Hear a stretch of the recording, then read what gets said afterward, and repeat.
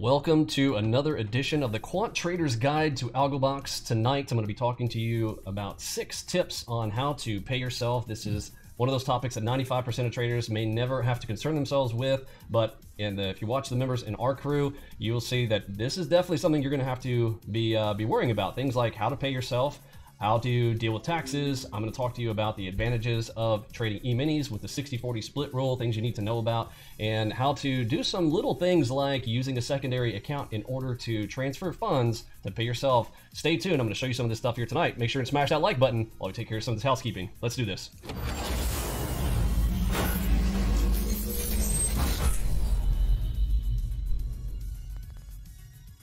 Alrighty then, let's come on down here to our training window. Again, if you've not done so already, smash that like button. Follow us over here on YouTube, particularly, and of course on our social media. Those links are down below. The Discord chat room that you're going to see here tonight is important to be involved with. That is down in the links in the description below or on our website.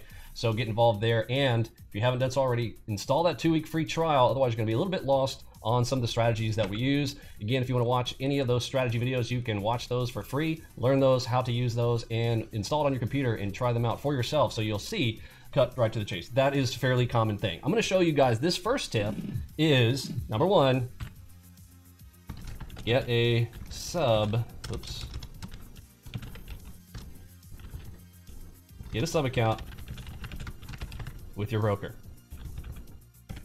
All right, so what does that mean? So when you have your main account, this is, there are fees involved with this. You are going to be paying for a data feed and things like that. And this one usually doesn't have any costs associated. But if you add a secondary sub account, just phone up your broker. Again, this is different between each broker. I don't want to get into the specific details on each broker. I'll give you guys some round ballparks on how much each one of these things cost. But the reason that you want this this secondary account is what I use to pay myself with, as well as some other benefits that I'm going to talk about. Okay, so to have that sub account, what you're going to do, so let's say that you have, let's use an arbitrary number here, but I think this is a good place to start. To have yourself every business has working capital, right? And let's say that your working capital with your trading business is a $10,000 account. Because if you've been through our program, you started with the 2,500, you went through the 5K challenge, you made it up to the 8K, and now you've grown yourself to where you're at $10,000, right?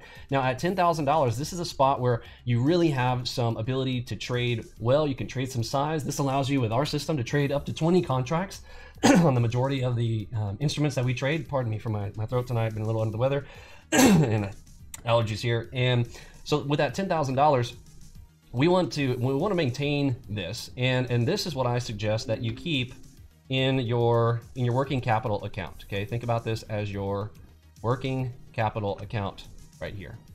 All right. So now let's say that on the day 21 of your trading, you see over in your account you've got $12,000 in your account. All right, so let's move this up to, so you're at 12,500, and it's very tempting to just keep growing that account. Okay, and now remember, we are focusing on business transaction. What do businesses do? Do they just keep a lot of money just sitting in their accounts? No, this is working capital, and we want to take those funds, cipher them off, so that we start to pay ourselves over time. This does many things. I'll talk about the benefits of this here in just a moment. Let's go through the action items first, though.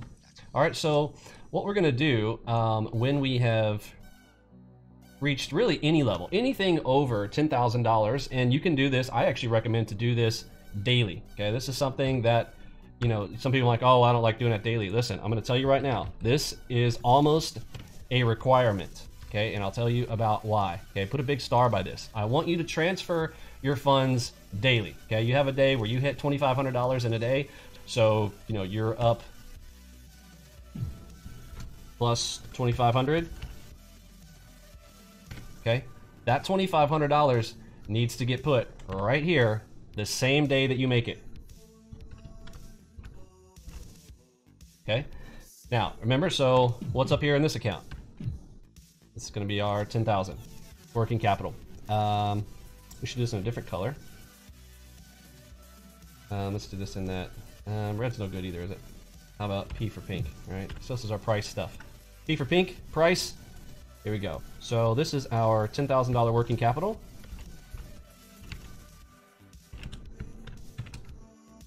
Okay, start becoming familiar with those terms. Working capital.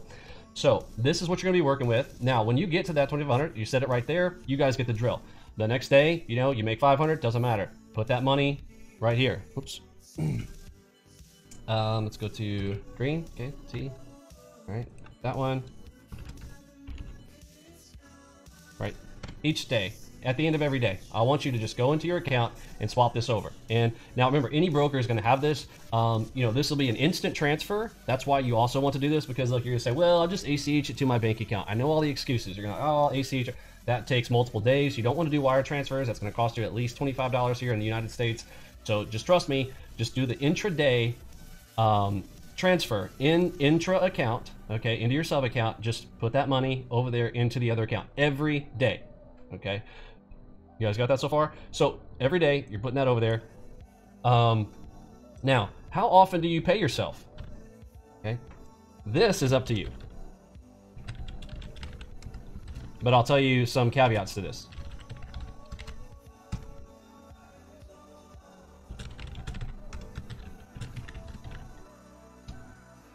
So, you know, if you're used to a steady paycheck job, you know, the 2-week thing is a good idea. If you want to pay yourself monthly, it just depends on your circumstances. So I can't dictate that to you, but I can say you don't want to. Here's what some people are tempted to do. Okay, I transfer it to that account and then I immediately initiate an ACH transfer out.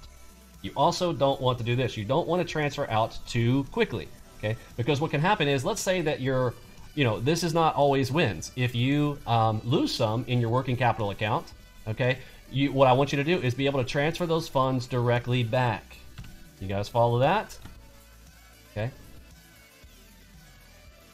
So the funds can flow both directions. You know, on a red day, I want you to make sure you maintain that $10,000. Now, you know, you should have your limit set for you. We already have those in our room and things. You should already know kind of what that should be. But you want to maintain a balance here as well. So you don't want to necessarily pay out everything here. So what you do is allow this account to grow. This is your growth account. All right, and you want to keep another set of working capital in there, because again, if you, you know, this is like lost capital. If you're running a normal business, this is things like you're going to spend on advertising or employer stuff or insurance, etc. There needs to be a secondary set of cash ready for that working capital as well. Okay, and those funds can go back and forth. You guys follow that? Now, out of that, so let's say that you pick an arbitrary number, right? Maybe even $5,000. You maybe want to grow this to $5,000, because hopefully you're not going to ever lose 5K in a day with our program. Losing 50% of that account, that's not something that we are going to be doing. But just in case, worst case scenario, something catastrophic occurs, you want to leave $5,000 in that account. So everything over that $5,000, that is what you're going to pay yourself with. Oops. Use the control key. So here's what we're going to do here. Yeah, it's fine.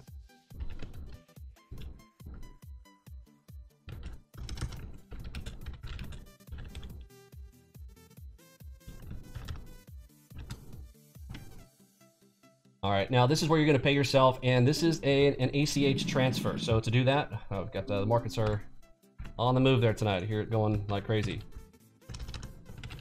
ACH transfer. Now, ACHs can take, you know, 1 day. Sometimes they can take 3 days. If there's holidays, it can take 4 days. This is based on, you know, intra-bank transactional stuff. But you want to ACH yourself from that second account. Okay.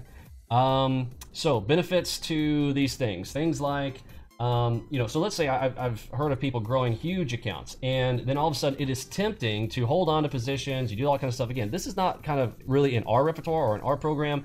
You know, you guys have seen our profit factors. We're going to show some results here at the end of the broadcast here to show you, you know, not just my P&L, like what most guru scammers out there are showing you, but I'm going to show results from our members as well as my own accounts, what we're doing with the AlgoBox system.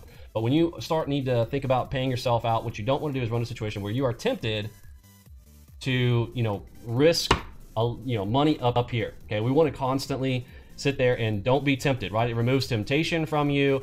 This allows you to, you know, have some consistency with what you're doing. It's also exciting to transfer those funds over into the other account and see that other account grow, and then pay yourself at your leisure over and above what you think is not going to be lost capital. Okay, you guys got all that?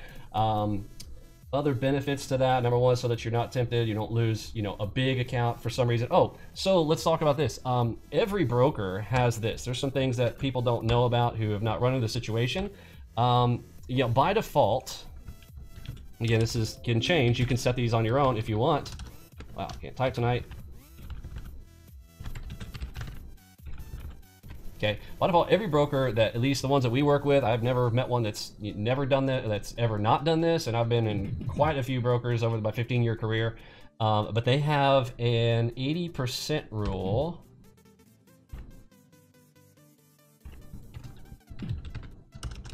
Now, this is not something that most of our members in our crew, you know, may ever experience, but in the event that you do, if you have a small account, you will see that each day you have an intraday rule. This is sort of protection for the broker that they will only allow you to lose 80% of your account. As soon as 80% of that account is gone, they will literally halt you for the day. Okay.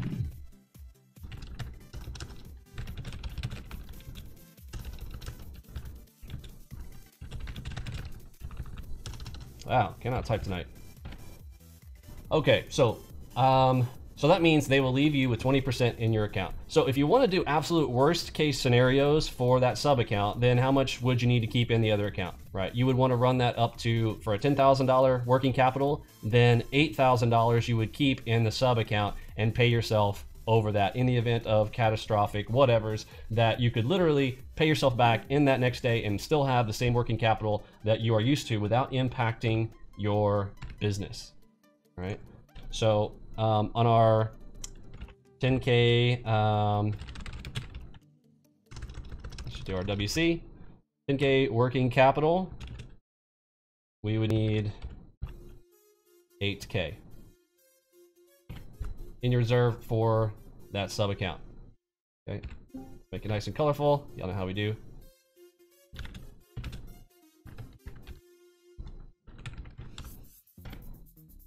All right, you guys following that? So you're paying yourself out from that. Now, you also need to start tracking, though, how much you are paying yourself. Now, remember, like, that is permanent payment. Nobody can take that from you. That's the other advantage of doing it like this. And now, again, you can set this up ahead of time. If you want to set up $10,000 in an account, $8,000 in the other, fantastic. Again, you know, we have people growing and coming from all different stages and walks and backgrounds of life. We have professional traders who have been doing this for, you know, multiple decades, to the people who have, you know, just started learning how to trade in the same year. So everybody is a little bit different, but these are kind of your guidelines. Now, again, this is subjective. You can, you know, we start at $2,500 accounts, so do this appropriately with those percentages that we kind of just talked about with the 80%. So 80-20 rule on doing that secondary account. Now, how much is that secondary account going to cost you? All right, so let's talk about some of the costs. So a secondary account is, generally speaking, going to have about a $10 a month fee in general, just to maintain that secondary sub account. So that's the cost of doing business. It'll cost you about $10. Now, what I actually recommend is that you also have a data feed.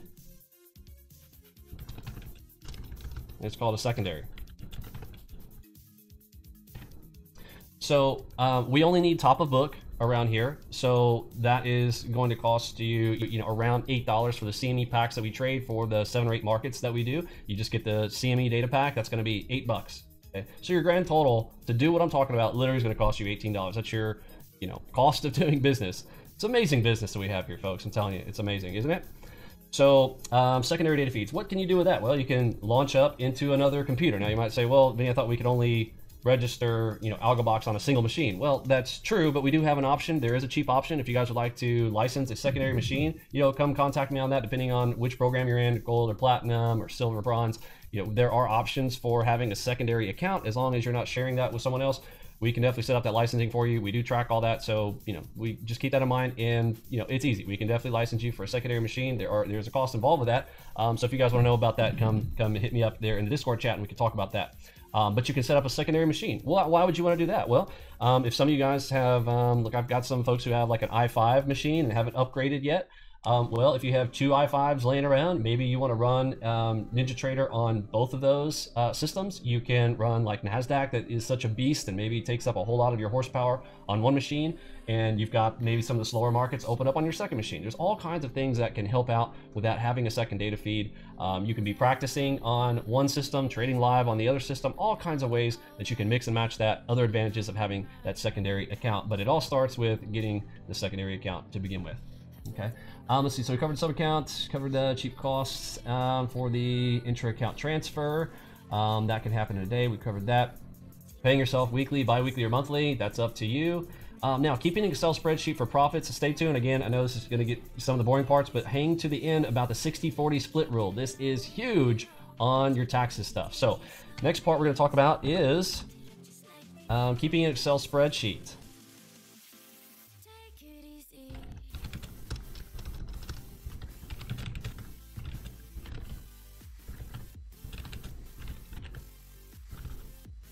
Okay, so when you are, this only applies to when you are paying yourself, all right?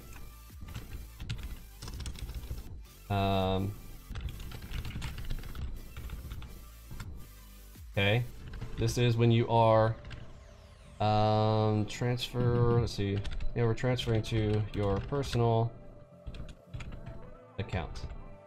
Okay, now again, I know your trading account is technically a personal account. I'm talking about like when you are putting this into your personal bank account. Now, you can do this several ways. You know, like myself, I run this under an LLC for most of my trading accounts. So I'm putting this into my business account. It makes it easier for me to follow those transactions, very easy. So when it comes down to my quarterly taxes stuff, that's quite easy for me to go in there and I can literally do a report inside of my business account. So maybe it's helpful in your bank to go ahead and create yourself a secondary account, even if it's not a business account, but an account that all of your profits that are coming out of your trading business are going into, so that you can track that easier.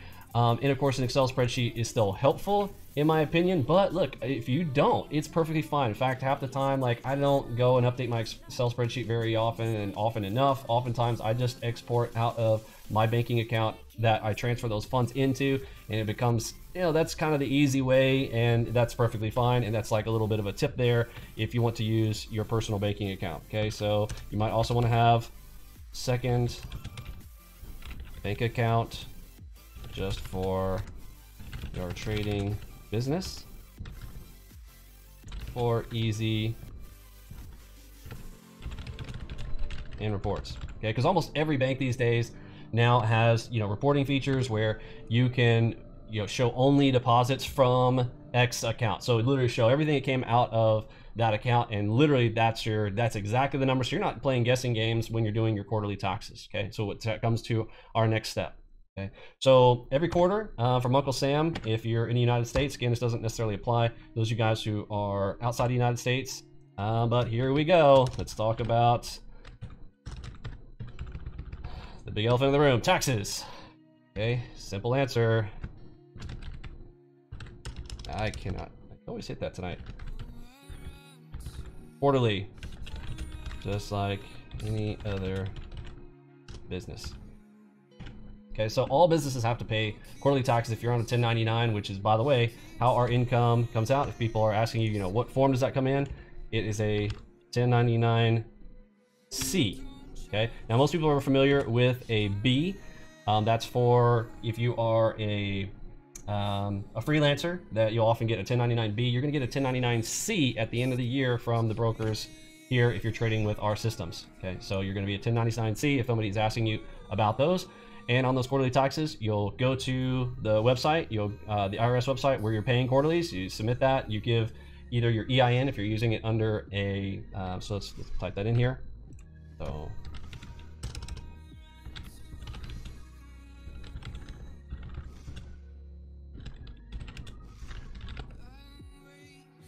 Okay, so it's your EIN for your business or your SSN for your personal that you are going to be registering and paying your quarterly taxes. This is on the IRS website.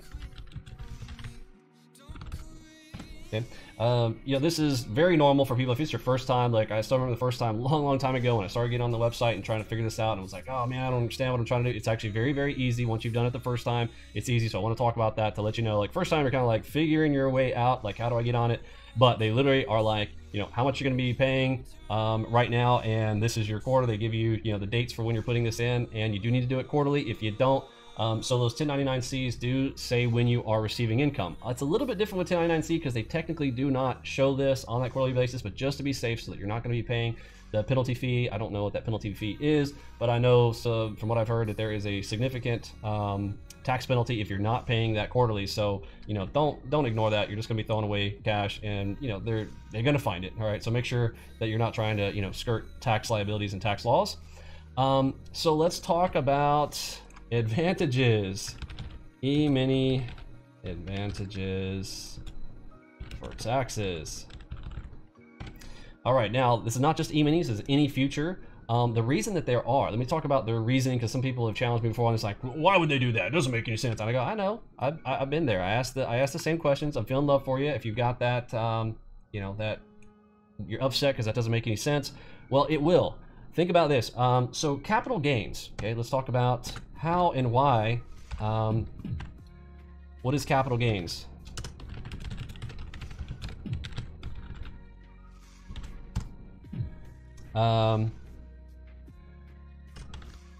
The rules.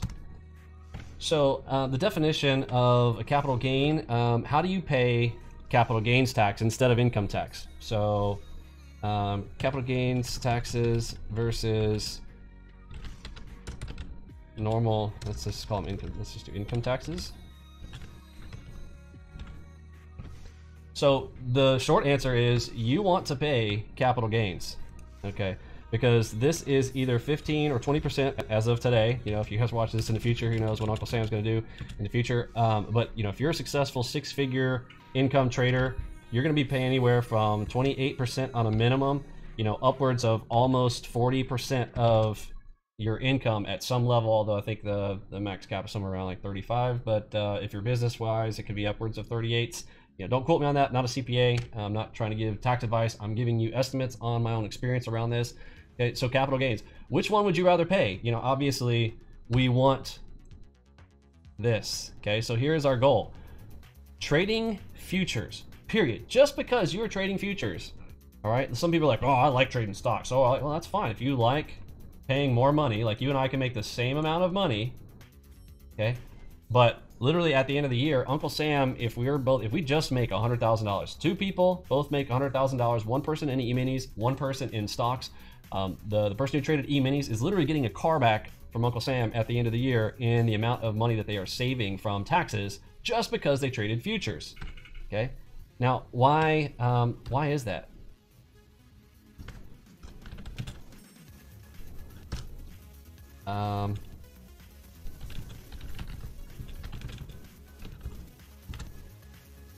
So why do futures get a break? Very, very simple. Contract rollover, my friends.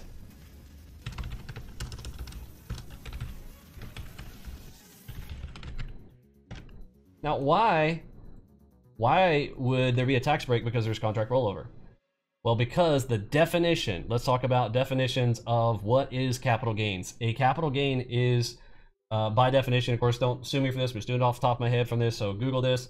But a capital gain is gains that you've gained from an asset that has increased in value that you have held for a year or more, particularly in equity, something in futures, Forex, any asset in the equities arena, right? I'll pull this up just to make sure, and you guys give me the definition down below in the comments for the exact one from the old Googles here. I'm not going to take a minute to pause the video here because we're just doing this off the cuff on the fly. But the main thing about capital gains,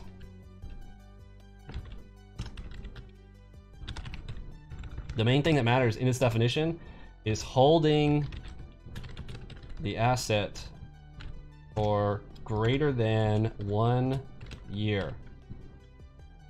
Okay, so somebody who trades a stock, if they are turning it over, that is not by definition capital gains. Therefore, they're going to pay standard income tax on that because they are generating income on that. It is not an investment, right? An investment is defined by 365 days of hold time.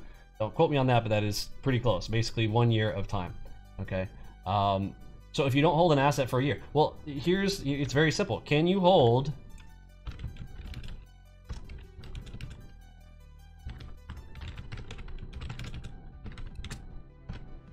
if you can answer this question, then you will have your answer as to why there is a big fat discount on trading futures. You cannot, the answer is a trick question. You cannot hold a futures contract for a year because of contract rollover. You can only hold it for a quarter at the max. Let's see, is there anything you can hold longer than that? No, everything is a quarter. Nothing is held longer than that. Everything rolls over at least every quarter. Crude oil rolls over every month, right? Some things are monthly, some things are quarterly, some things every 2 months, like gold, silver, etc. Okay, but you can't. You literally cannot hold a future. So the loophole is this. They're going to give you capital gains, but they're not going to give you full advantage of capital gains. Okay, so herein comes the final thing. The biggest and most important point of all of this is the 60-40 rule. You know what this is? Talk to your, your CPAs, your tax advisors on this, but I can definitely tell you that so 60% of your income, this is the side, because I remember early in my career, I was like, okay, which one was it? I would get confused as to which one was which. Right here, there it is. 60% of your income generated from futures trading is taxed at capital gains. Okay.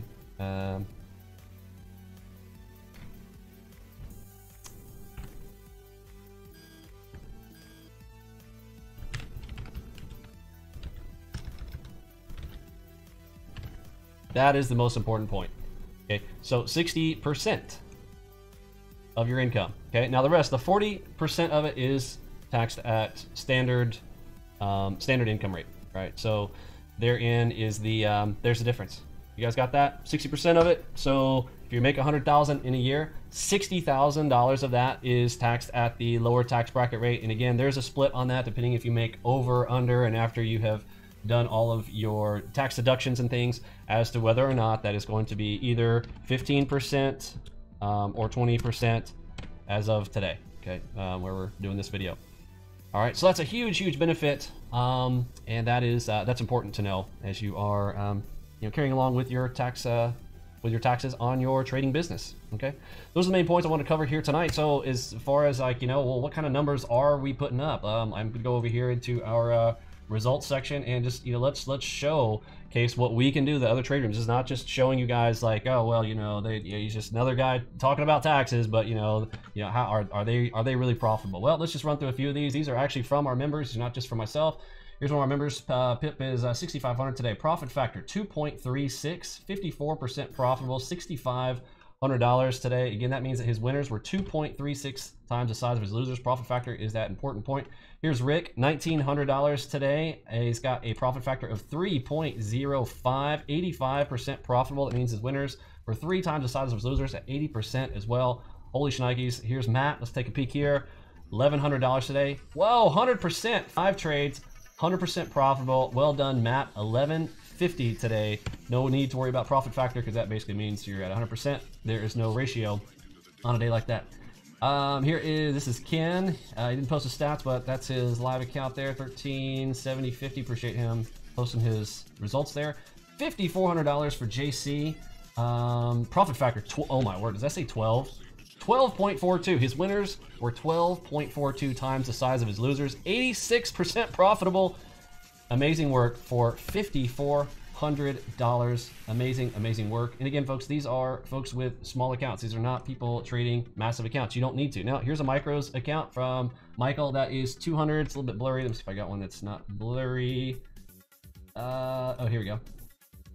$208. So this is on micros. That means that is $2,000 equivalent on the minis, but in micros, $208. Not bad. 73% profitable. Look at this profit factor. 3.83, almost 4 times the size of his losers for the winners. Excellent work. Whose is this one? Oh, Stinger. Sting, $1,000 today. 5 trades, 100% profitable. He hit 100% today. Excellent work. Leanne, first try on NT8. Again, we are converting over, getting all of our folks over to NinjaTrader 8. $760. 3 profit factor and percent profitable, 75%. Amazing, amazing work. The stats are here, folks. You can go and check out all of these in our room. We're trading live in our room every day. Come check it out. It is free, so I don't know why anybody would really not just come and at least see. If you want to join the audio floor and listen into the consistency of what's going on inside of our trade floor, come and hang out and listen in. I think you're gonna like it. Install that 2-week free trial, and if you guys have questions, come hit us up over there in the chat box. Thanks for hanging out here tonight with me. Appreciate you. Drop me a comment down below if you like this video. Smash that like button. Share it out with your friends. We appreciate you. I will catch you guys on the flip side. For me, Pippi, Robbie, Lunchbot, Mod Squad, Curtis G, and the rest of the gang, I'm sending out that big H-Town. See ya. Oh, and don't forget to check out our other videos down below. Lessons 1 through 6, extremely important, along with the strategies that we do. Should be right here, showing up on the screens. Pick one of these. I'll see you on the flip side.